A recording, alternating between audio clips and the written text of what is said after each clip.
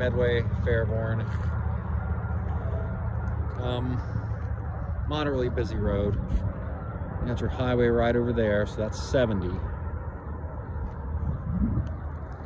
on a corner lot here, and the pictures didn't really give away a whole lot of what we're looking at here. You got 3-dimensional roof up there, which is good. It doesn't look like it's got a whole lot of age on it. You have 1-car garage plus carport parking. Helps keep the cars out of sleet, hail, snow, all that goodness. You are still on an old analog power box here, which is good. If you can keep that from being switched over to digital, do so.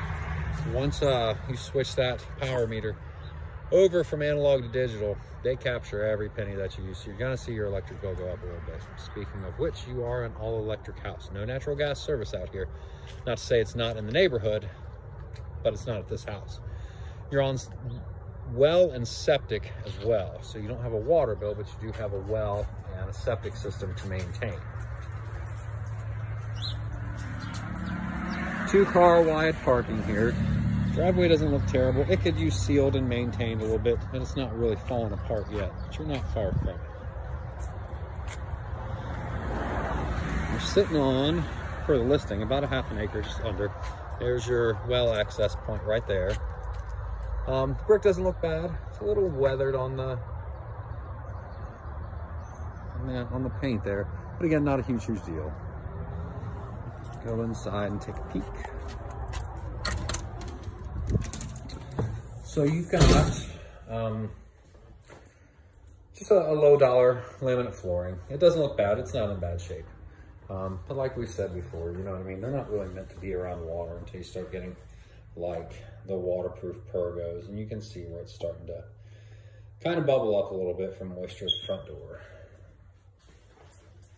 You do have vinyl replacement windows, dual pane. There's your living room, and this is your typical ranch style house here. Bedrooms will be off that way. And pantry space. Eat-in kitchen. You've got a double-size folding closet doors there.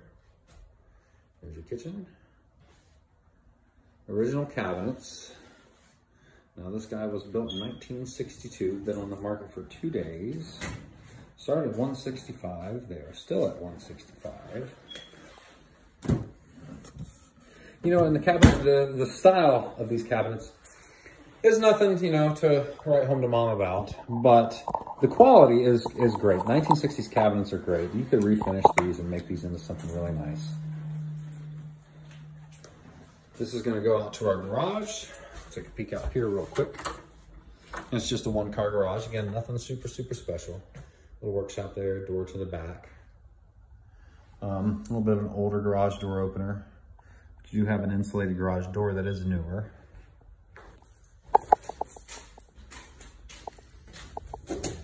Just 100 amp service, nothing special again there.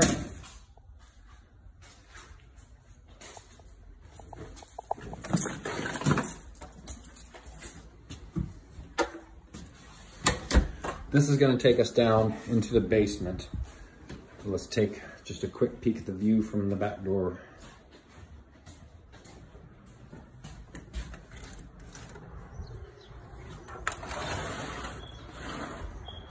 And it's a nice little patio back here. You can still, even midday traffic, you can still hear that traffic out there. I don't know if you're picking that up on the video, but you can still hear the highway traffic out there. There's your septic access.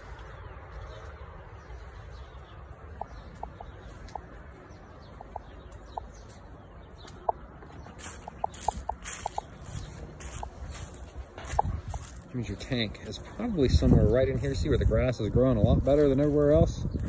That's usually a sign of a leach field or a tank. There's your septic right there.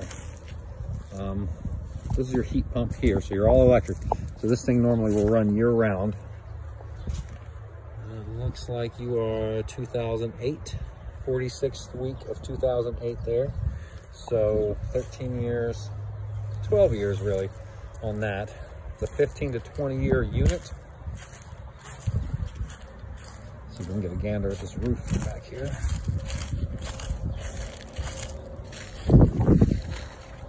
And yeah, the roof doesn't look bad. No staining or cupping or curling or shingles starting to fly away or anything like that. The one thing I would advise you to check on, even though you're around more densely populated communities, it is a little bit kind of off the beaten path out here. Check your internet service providers, make sure they bring service out here. The big one in the area is Spectrum, used to be Time Warner. Give them a call, make sure they've got high-speed internet in your area. I see a dish, and the reason I ask, I see a dish up on top of the roof there. And with the advent of streaming services and internet-based TVs, not a whole lot of people signing up for Dish Network or DirecTV anymore. So if they've still got an active dish, it may be providing internet services to them. All right, so let's check out the bedrooms. Hallway closet here. Just closet space. Nothing too special. Separation on the floor there. Nothing crazy.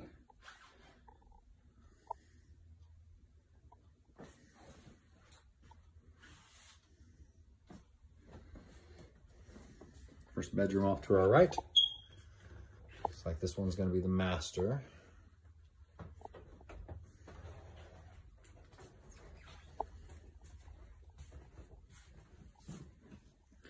Still got the original green tile, and it doesn't look too bad though.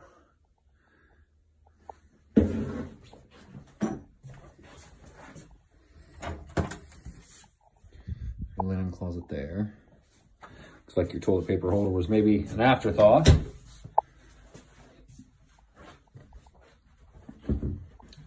Different kind of view of the master, and it's not a big master. Let me see if they've got the dimensions of the rooms here. So this is a 13 by 10. The other two bedrooms are 13 by 9 and 11 by 9. So not a huge master. Got older carpet in here. You can see it wrinkling up.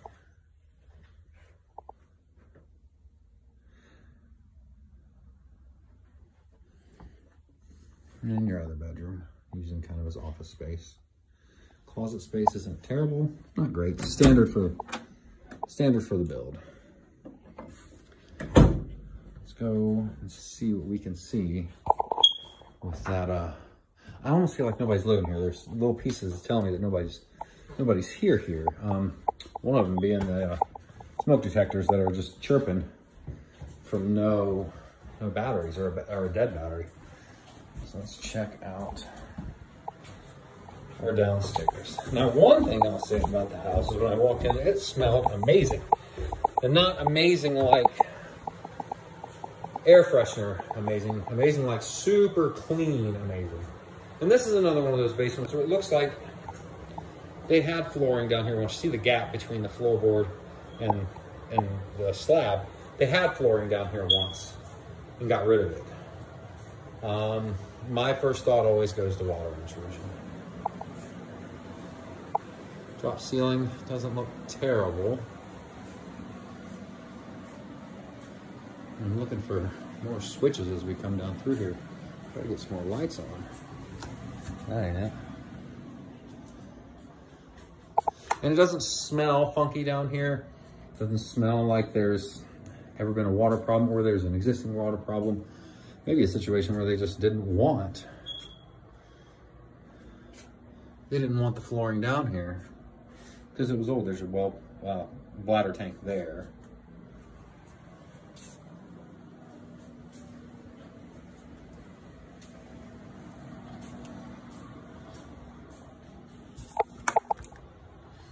Here would be your utility room. All your block looks okay. There's no obvious signs of water intrusion that I can see. It's clean, super clean. But I think maybe they had carpet down here or something, just didn't want it anymore.